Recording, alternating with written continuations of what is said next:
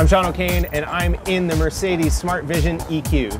And if I get scared, here's my emergency cutoff.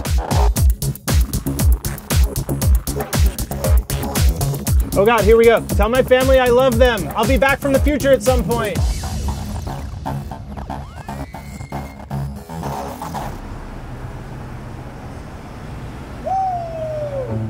Okay, so it's day 5 of CES, and it's midnight, so that's why I'm having trouble figuring out what day it is. And we're about to head to the Las Vegas Strip because Mercedes wants to put us in the car that they think is going to be what we're all going to be riding in 2030. The Smart Vision EQ was announced late last year at the Frankfurt Motor Show, and this was the first time that Mercedes has brought it to the United States. It was the kind of opportunity I didn't want to pass up, to see this weird futuristic idea from one of the world's biggest and oldest automakers. It was pretty chaotic when we got there. Mercedes had shut down a whole section of Las Vegas Boulevard, had dozens of people coordinating the whole thing, and a ton of tourists were trying to snap photos or yell questions about just what exactly they were seeing. I should be clear, this is not driving itself like it is supposed to someday. There's literally a guy with a bunch of joysticks in a bag who's going to be driving us down the strip. So let's see how this goes. So here we go, we're moving.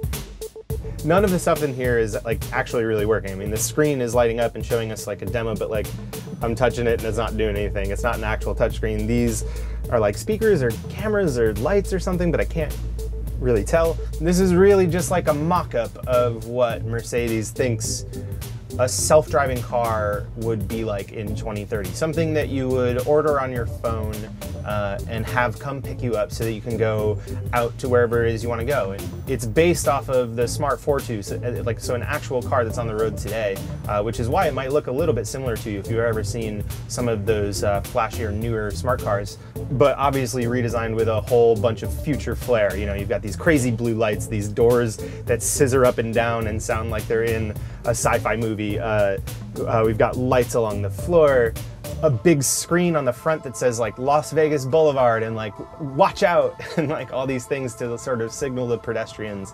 We're obviously also not going very fast, as you can see, and everybody's taking pictures. We're just crawling along the strip. We're actually headed towards a parked truck right now. All right, we're stopped. Oh, now we're moving backwards. What's really funny is like there's this giant windshield that just like stretches from the front of the dashboard all the way to the back, which is cool because like we're on the Las Vegas Strip. We can see everything that's happening. Like there's Planet Hollywood, there's the Paris. Like that's still Planet Hollywood. I never knew Planet Hollywood was so big. All of this, the see-through design, the giant screen, has to do with how Mercedes thinks we'll one day use a fully self-driving car. And while some companies imagine them as workspaces or store experiences, the Smart Vision EQ is all about turning your car into a rolling smartphone ride, with things like your favorite entertainment or social media accounts available right in the dashboard.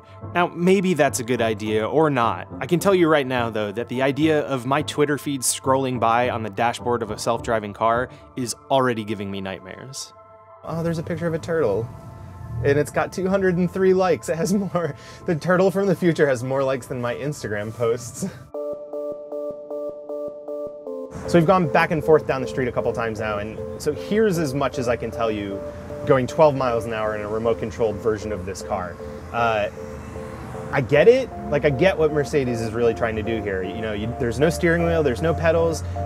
You hail the car, you hop in, you've got your smartphone apps connected, your social media, your entertainment, and you don't have to worry. You can just take it and enjoy the view, and that all sounds great. But there's so much more work to be done to get the technology, the automotive technology ready to get self-driving cars to this level that by the time we get there, by the time we get to 2030, so much more is going to change that it's hard to say how close this really is to what we'll eventually be riding in. So it's nice that Mercedes is thinking about these things. It is sweet to see that they're willing to put this much work into making sure everybody knows that they're thinking about these things. But for right now, it's just another sort of stab in the dark at what our future of moving around looks like.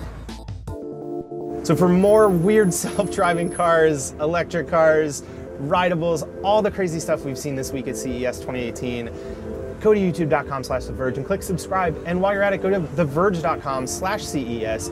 Everything else we've done this week is there, and so much more. Thanks for watching.